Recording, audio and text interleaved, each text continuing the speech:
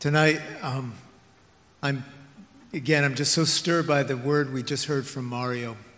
I think it casts for us a vision of what God could do exponentially through us. So often in ministry, we can approach things from a mindset of scarcity or a mindset of abundance. My scarcity mentality right now, my personal story, my wife asked me the other night, how much money have we spent on Israel this year? And the dollar total was really high. And I thought, as I was sitting at the table this morning, I knew I was going to be talking to you about generosity. I thought, I can't give as much as my heart wants to give because I've already given so much.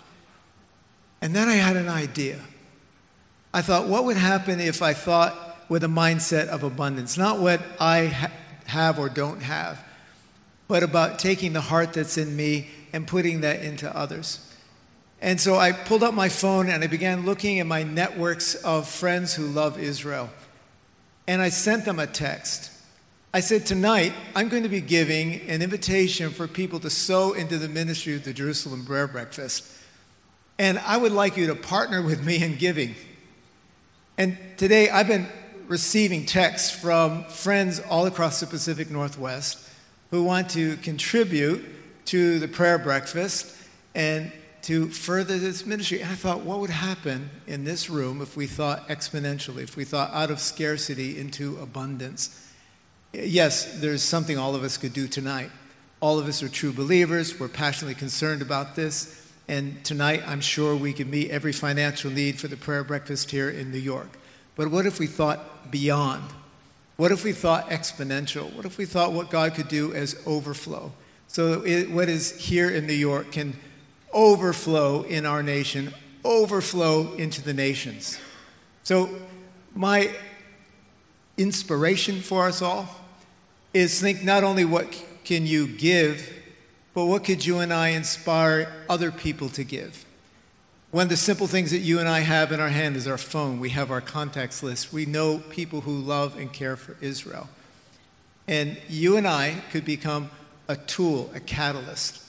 The example we have of that is in the book of Romans chapter 15, where Paul says to the believers that he's been collecting this offering for the Jewish people.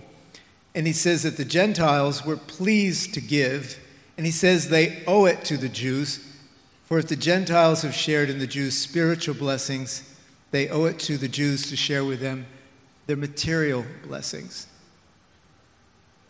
Often I say to our people, every time you sing in Hebrew because you use words like hallelujah. Every time you pray, you speak in Hebrew because you use words like amen. Think of so much that we have received in faith as a gift from Israel. And Paul says, let that inspire our giving to the Jewish people.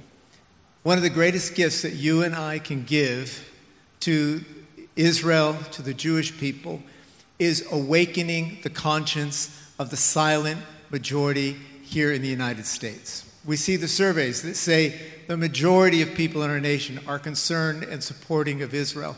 But it's events like this that cultivate the conscience. And so I encourage all of us to sow into this. And Albert, I think you'll be explaining the QR code's going to be up here on the screen to use that and perhaps take a picture of that and share that with others so that they can be part of this as well. God bless you as you give.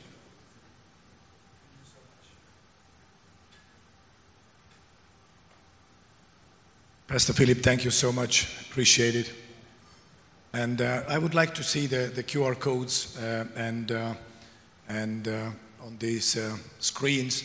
And I'm very, very thankful for all the help. This evening, all what we will put together will go towards the event in Copenhagen. We want to secure the hotel. We may have to make the payments there. And I really believe that it is a very important time for Europe, very important time for European nations. And so it's God's call